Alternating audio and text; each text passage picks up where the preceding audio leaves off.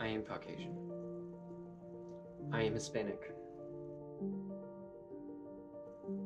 My family would be happy if I get a bachelor's degree.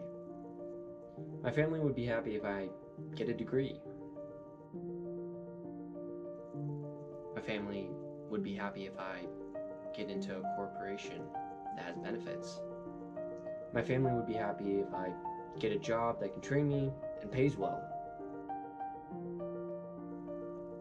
My family would be happy if I set up a 401k, a Roth IRA, investments, savings, and if I had no debt.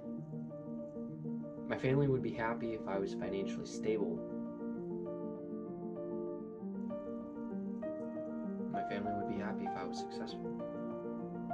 My family would be happy if I was happy.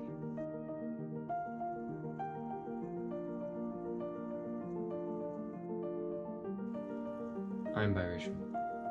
I am Hispanic, and I am Caucasian. And there have been times in my life that I have felt torn between my families because of the different expectations they have for me.